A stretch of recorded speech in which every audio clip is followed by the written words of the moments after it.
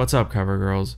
You're probably wondering, is the Hasselblad XPAN worth it? I don't know. You may love or hate my answer so much that you punch your computer screen.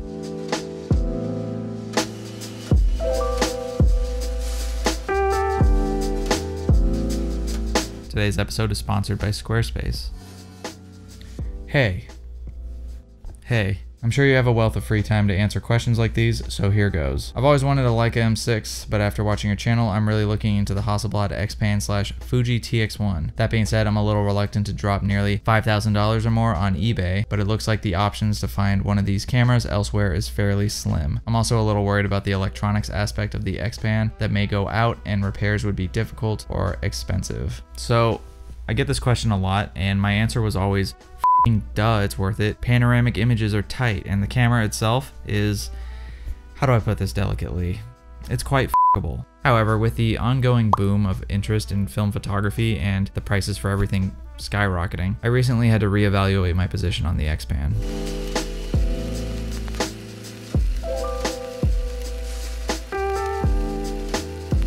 I could sit here and reiterate that the XPAN and the TX-1 are the exact same camera, collaborated on by Hasselblad and Fuji and released over the turn of the century. They're both 35mm rangefinder cameras and are the only ones of their kind that shoot double the width of a standard 35mm frame, aka panoramic. Of course, they can also shoot standard 35mm, but come on, who the f actually buys that camera to do that? That's like some Zodiac killer shit. But chances are you probably already know all this information and you're just watching this video for confirmation on whether or not to buy the damn thing. So, is the XPAN / TX-1 worth it? No, I don't. Not anymore.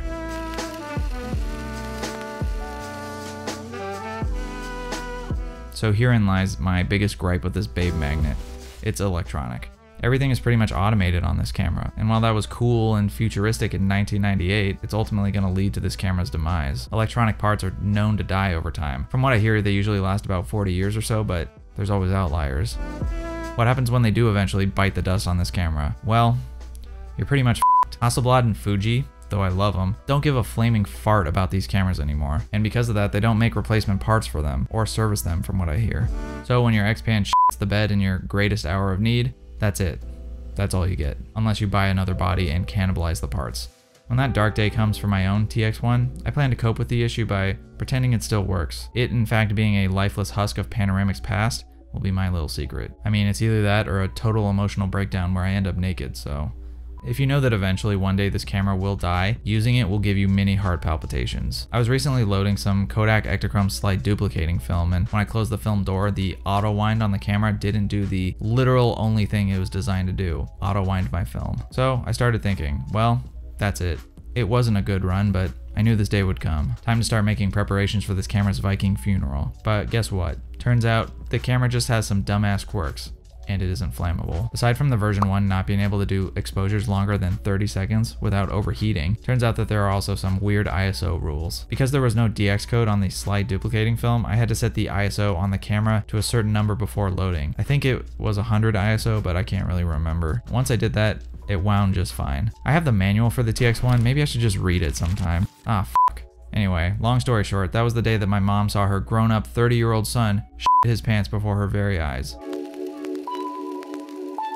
Okay, so for the sheer price of these alone, I really don't think it's worth it to own one of these anymore. Especially because I just told you that they are basically ticking time bombs, like that lump on my ass. I don't know if you've looked up prices on these bad boys lately, but it's not so chill. In fact, as I recently scrolled through eBay, I had to take a Tums.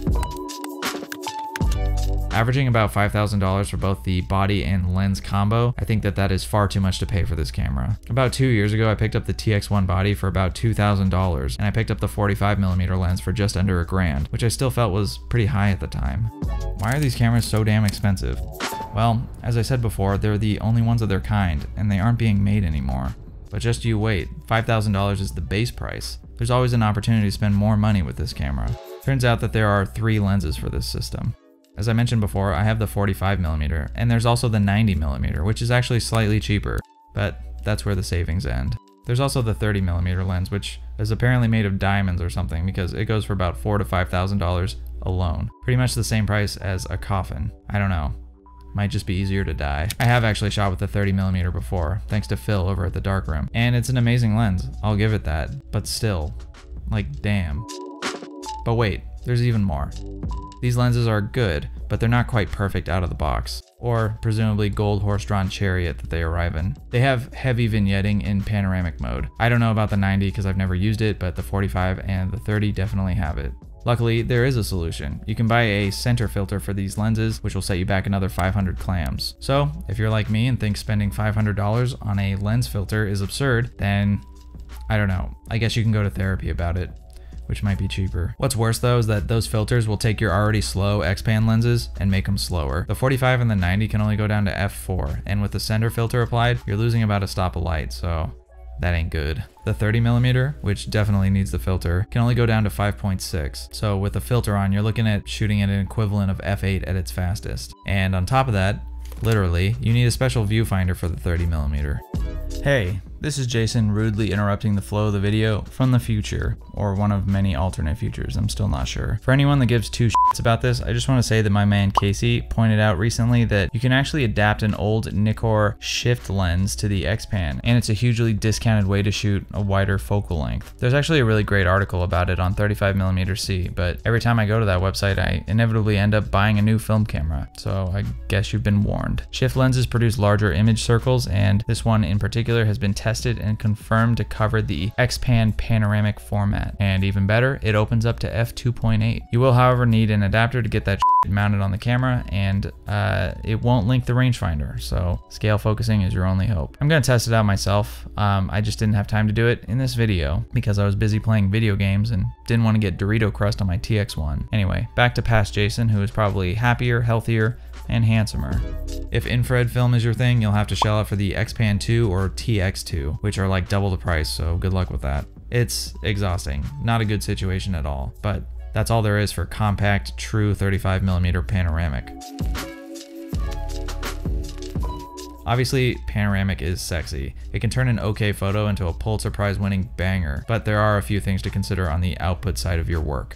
Scanning is kind of a pain up the ass. That's right, it's evolved from in the ass to up it. I use DSLR scanning, and I end up stitching two images together to create a full resolution image of true panoramic. If you go the stitched route for scanning, there are a few things you have to keep an eye out for, like overlap, constant exposure, yada yada yada, etc etc. If you're getting scans from the lab, that's cool too, but oftentimes they'll charge a little bit extra because it is an unusual format and they have to find some sort of crafty MacGyver style workaround. If you're printing, that's great, your shots will look beautiful, but it's worth mentioning that finding picture frames for panoramic images will be by nature just a little more difficult and harder to find than standard size frames. Furthermore, if Instagram is your final output, then be prepared for it to look Daddy Zuck doesn't like wide frames on Instagram and won't display it to the full extent of its format. Usually people just add white borders and or do a carousel, but obviously that kind of sucks. If your website is your final output, I will say that today's sponsor, Squarespace, actually presents your panoramic images in a nice large display online. Squarespace is an all-in-one website building platform that features all the tools you'll need to build a visually pleasing photography website. I've been using Squarespace to host my own website and portfolio, and to say it's been an absolute breeze would be an understatement. With Squarespace's intuitive user interface and hundreds of professionally designed templates, crafting your own professional or personal website has never been easier. If you're keen to start selling prints, zines, or photo books, there are even modules for that. You can build your own online store, set prices, and manage inventory all from the main dashboard. And if you run into any snags, Squarespace offers 24/7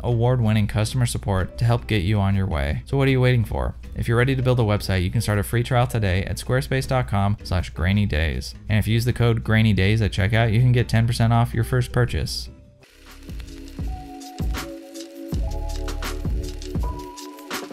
So yeah, even though I think that the camera is riddled with issues and not really worth the pesos anymore, I think it's worth highlighting a few things that make the camera awesome.